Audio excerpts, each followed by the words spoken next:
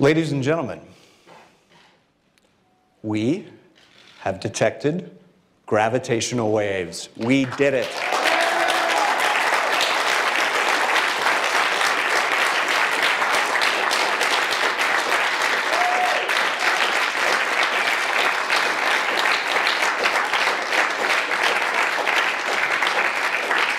ايه ده الناس دي مبسوطه كده ليه؟ مبسوطين عشان قدروا يكتشفوا الجرافيتيشنال ويفز اللي اينشتاين اتنبأ بيها من 100 سنه فاتت. تطلع ايه بقى الجرافيتيشنال ويفز دي؟ موجات الجاذبية.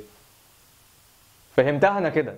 انا هقول لكم ايه موجات الجاذبيه، بس الاول نرجع للقصه من بدايتها، بدايه اكتشاف الجاذبيه ذات نفسها. نيوتن كان اول واحد يتكلم عن الجاذبيه، وقال ان في قوه خفيه بتجذب الاجسام ببعضها.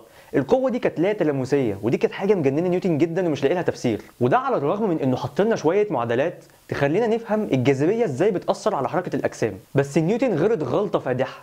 قال ايه بقى نيوتن؟ قال ان لو فجاه الشمس اختفت، كل الكواكب اللي بتدور حواليها هتمشي في مسار مستقيم فورا بدل المسار الدائري اللي كانت بتمشي فيه. حلو، اعمل سيف للحته دي في دماغك عشان هنرجع لها تاني. نيجي بقى لحكايه اينشتاين مع الجاذبيه. البرنس ده قال ان اكيد في حاجه بتخلي الجاذبيه تشتغل، مفيش حاجه اسمها قوه خفيه وكلام فارغ من ده. قال ان الفضاء عباره عن نسيج مرن زي الترامبولين، وسمى النسيج ده سبيس تايم. وزي ما قلنا في الحلقه دي، السبيس تايم نسيج رباعي الابعاد، بيتكون من الطول والعرض والارتفاع والبعد الرابع اللي هو الزمن. وزي ما اي حاجه بتتكون من وحدات اصغر منها، زي ما الماده بتتكون من ذرات، فالسبيس تايم بيتكون من وحدات اصغر. اينشتاين اثبت وجودها وسماها بلانك. هي عامله زي الخيط اللي في شبكه السبيس تايم. البلانك دي اصغر حاجه موجوده في الوجود. عشان تعرف هي صغيره قد ايه، في موقع اسمه سكيل اوف ذا يونيفرس. الموقع ده بيورينا احجام الحاجات بالنسبه لينا، من اكبر النجوم والمجرات لحد اصغر ذره، والبلانك اللي اصغر منها بملايين المرات كمان.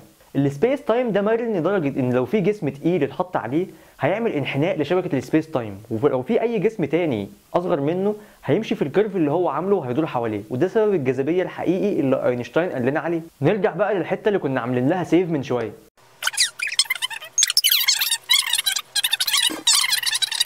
قال ان لو فجاه الشمس اختفت، كل الكواكب اللي بتدور حواليها هتمشي في مسار مستقيم فورا بدل المسار الدائري اللي كانت بتمشي فيه. اينشتاين عارض نيوتن في الحته دي، لان نيوتن قال ان احساسنا بالجاذبيه هيختفي فورا مع اختفاء الشمس. فورا دي معناها ان احنا هنهرب من جاذبيه الشمس في مفيش، يعني الوقت هيبقى بزيرو. معنى كده ان سرعه الجاذبيه هتبقى لا نهائيه، يعني اكبر من سرعه الضوء بكتير، وده مستحيل.